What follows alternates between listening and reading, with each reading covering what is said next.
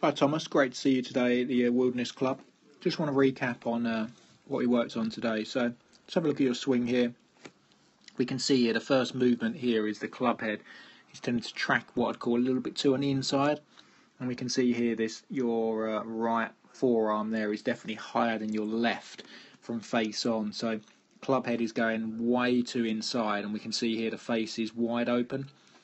So we needed to get, if we look here at Molinari here on the right, you'll see that his first move, the club head stays much more outside his hands. And when he comes halfway back here, into this halfway position here, we can see his club face at a 45-degree angle that way, opposed to if I get rid of that, yours is going the opposite way. So your face of your club is wide open, or his is slightly closed.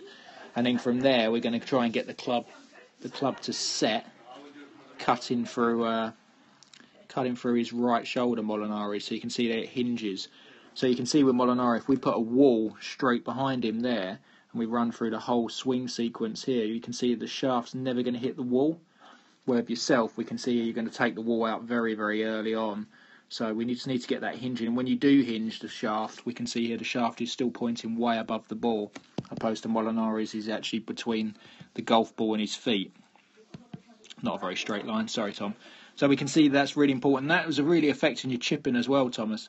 So really work hard on getting that right forearm higher than left to about your right knee, and then get the wrists hinging so we can get that shaft bisecting the right shoulder opposed to rolling inside, and that keep the club face square. The rest of the swing's tremendous.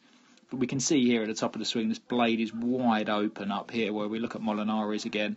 When we get to the top, he's at a 45-degree angle, and it matches his shaft. So that's all you got to work on for me, is work on that set, keep the club face square, which will keep the club more outside the hands.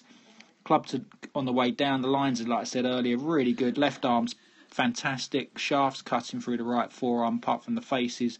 Once again, just leaning back, but that's because the first part of the swing's wrong. And then coming into impact, really, really good, but the blade's a bit open. And it doesn't matter how much you try and release the club, this thing is still going to be open. So really work on right forearm stays higher than the left. Get the club to hinge through the right shoulder, and with chipping as well. Just make sure you put a stick in the ground like we did on the chipping area, a little stick there, and just try and miss it on the way back, on the way through.